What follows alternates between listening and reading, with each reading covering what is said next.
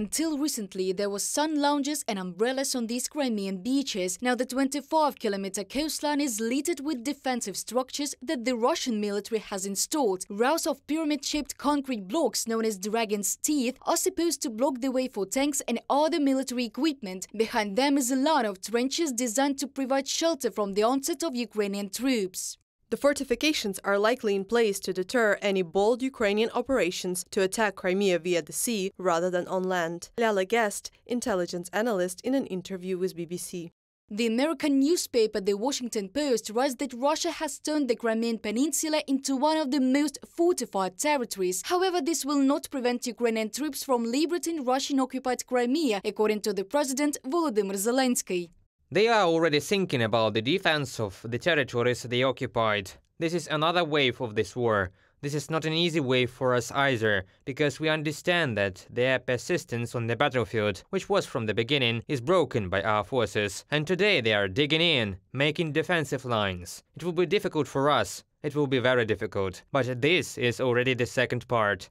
The Russians also strengthened the border with the Belgorod region. Trenches were dug there too, and Dragon's Teeth were also placed. Almost $119 million was spent on these defensive structures, but the Kremlin turned out to be powerless in front of the Russian volunteer formations that are fighting on the side of Ukraine. They freely crossed the border in the Belgorod region.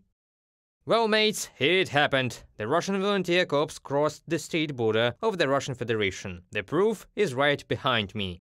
This was in March 2023. The situation repeated itself at the end of May. We did the impossible again. We are back at home. The proof is right behind me. This suggests that the part of the barrier lines both in the Bryansk and Belgorod regions turned out to be useless, according to British military intelligence. Although since the summer of 2022, Russia has built one of the largest fortification systems in the world in recent decades. Now the Ukrainian armed forces are conducting the first phase of their offensive operation and are looking for weak spots in the defensive positions of the Russian operation forces, the chief of the Estonian Defense Forces Intelligence Center says. The initiative is obviously in the hands of the armed forces of Ukraine, which means that they get to pick the time, place and means by which they will attack the enemy's units. Margo Grosberg, chief of the Estonian Defense Forces Intelligence Center, in an interview with Estonian Public Broadcasting Service ERR. Ukraine is already on its way to the liberation of Crimea, according to Ben Hodges, former commander of the U.S. ground forces in Europe. According to the general, the armed forces of Ukraine put pressure on the defense of the Russian Federation and confused the enemy as to where and how the main offensive will continue. Reported by Diana Kolesnik, Natalia Gusak, Volodymyr Shtangelov, UATV News.